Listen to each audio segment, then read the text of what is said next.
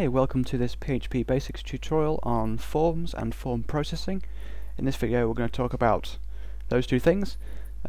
Interesting sort of thing. PHP initially started off when it was called Personal Homepage Tools, not what it is now. I do know it's PHP Hypertext Preprocessor.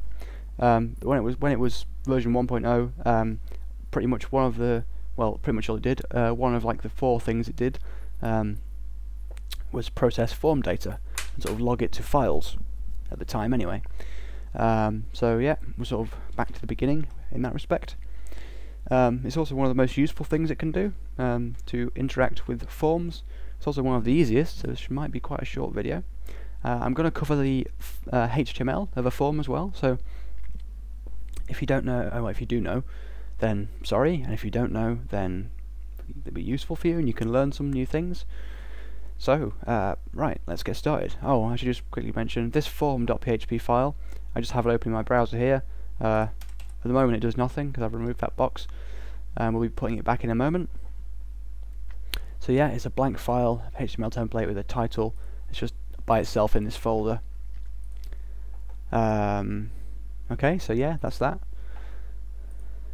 Okay, so let's get started. The way you create a form in HTML is to use a form tag. There are two attributes that you need to supply. That is the action, which is the it tells the browser where to send the data that you're entering in to, if you like. So this can either be like the name of a script, it can be a full URL, it can be anything. It can also be an empty string, which means the current page. So say if I had form.php, that's exactly the same as if I just left it empty, like so. You also need to specify the method as an attribute. That needs to be either get or post, which I will explain the difference between in a few moments. For now I'm just going to set this to get, like so, and end that tag there, and close it off with the closing tag. And then inside the form we need to specify some inputs. Each of those I'm going to put inside a paragraph tag. Don't have to. Any tag can work. I usually use paragraph. So inside this paragraph tag we're just going to create a simple text box input, like you see like on Google. That's a text input.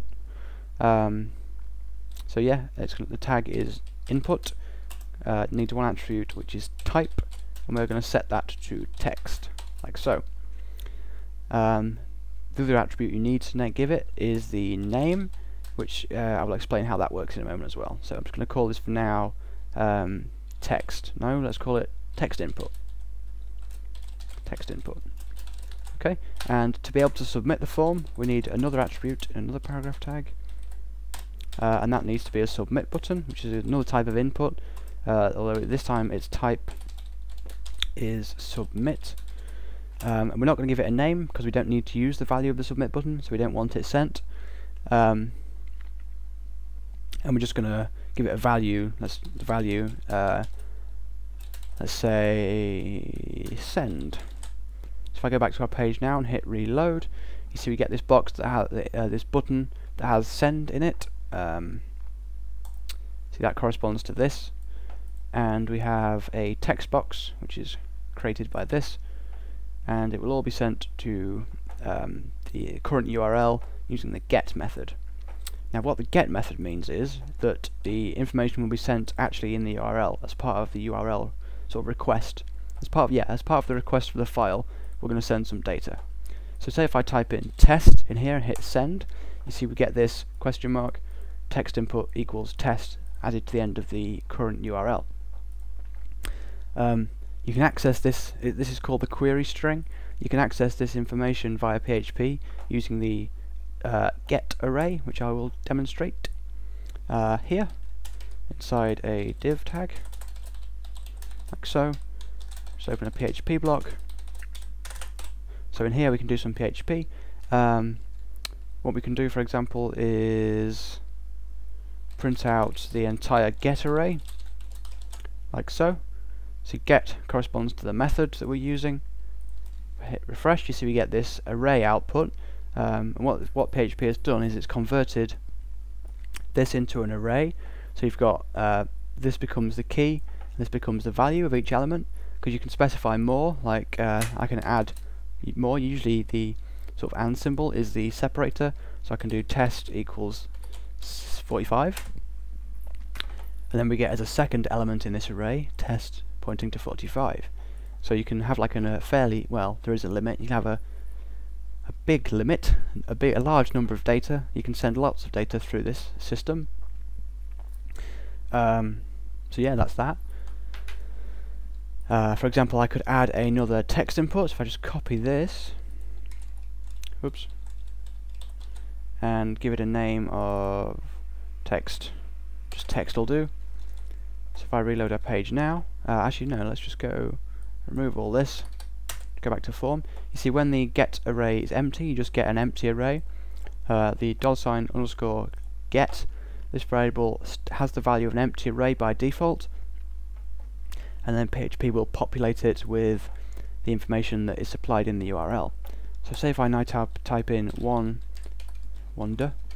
and 2 in here and hit enter, you see we get in the URL we get text input equals 1 and text equals 2.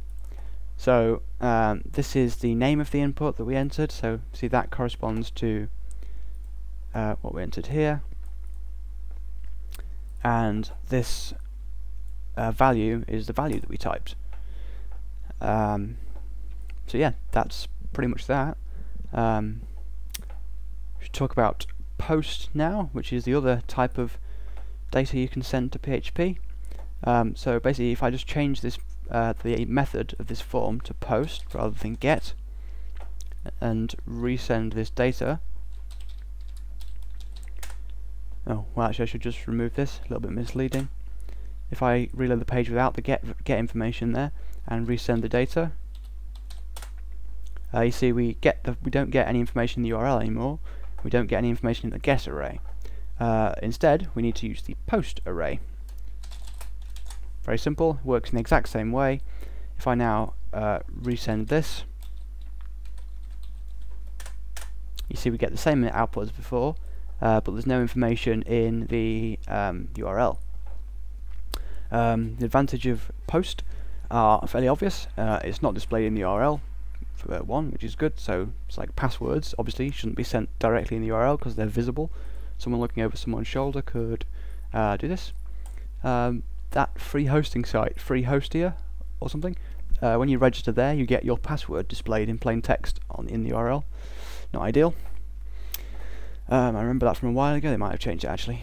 Anyway, they're probably going to sue me now. Right, back to the tutorial. Stay on track. So yeah, this works in the exact same way as the get array. So post and get are fairly equivalent. So you can use them in either way. Other advantage of the post method is that you can send huge amounts of data, whereas get has a limit.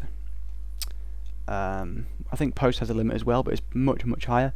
Like when you send files, they're done via post, and you can send files up to like 4 gig. So yeah, a huge limit. What else can I talk about? Request, the request array. Similar to get and post, request will well, demonstrate by example. If I type something in here like test, you see we get the same thing in the request array. Basically, okay, request is a combination of get and post. I think that's probably the best way to explain it. So say if I add some get data here, like we had before, you see we get that here as well. If I now fill in the form, you see we get both information. Okay, well, yeah, this has been overwritten because, oh, hang on, I didn't even give that. Oh yeah, it is. Okay, yeah, that gets overwritten. Oh, we typed the same thing in. Anyway, yeah, it's a combination of both arrays. You see we have text and test here. So get this new one. This one is from the get array, and these other two are from the post array. When you have the same information, one of them will take priority. So if we add, say, 1 and 2, hit enter, you see we get 1 and 2. because post takes priority over get. It's just the way it is. You can probably change the order. In fact, I think you can change the order. So yeah, that's that. I never use request because there doesn't ever seem to be a reason to. It seems kind of pointless, really, because you're only ever using one type of form, either get or post. So yeah. One thing that you can also do is just have these both now. Post, get first, then post. Actually, let's just echo a line break tag. Sorry. So if I reload the page now, resend it, you see we get the get data first, was it? I've forgotten what I've just typed. Yeah, we get the get data first, followed by the post data. Where's our browser gone? Here. So this is the get array, and this is the post array. So if I change this to like that, see the post array disappears because we haven't sent it anymore. The get data is still in the URL, so that is still sent and processed by PHP into this array that we can use however we like. So yeah. I suppose I could just quickly say, to output one of these, all you would do is like echo get test, and then we'll just get 458 output like that. So that's how you use them normally. I'm just using this print underscore r function to demonstrate the two arrays. One last sort of nice thing, if I remove all this get data from the URL, so we get two empty arrays, you can specify get data in here as well. So say if I set this to form.php test equals I am get, like so, and hit reload,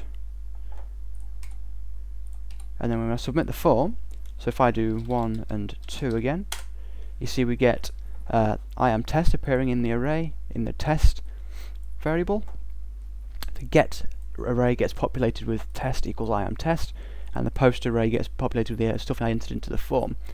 So this is quite a nice way to sort of control a more complicated back-end type system. Like, you can choose what the form does if you like by changing this get information. One of the quick thing, you don't necessarily need that. You can just have the question mark if you want to keep it small. You can also sort of maintain get information like across multiple pages. So you could do here, instead of test equals something you have, you could do PHP echo get test, and that would keep test consistent however many times you submit the form and did whatever. You should really apply HTML entities to this for XSS reasons, which I explain in my XSS security tutorial. So I think that is pretty much all I can say about forms. If you want to, one last quick thing, if you want to use one for uploading a file, you have to set another thing called the enctype attribute, but I cover that in my file upload tutorial, so you should go and watch that. So yeah, that's forms and form processing in PHP. Hopefully this has been pretty useful. So yeah, thanks for watching, and goodbye, I suppose.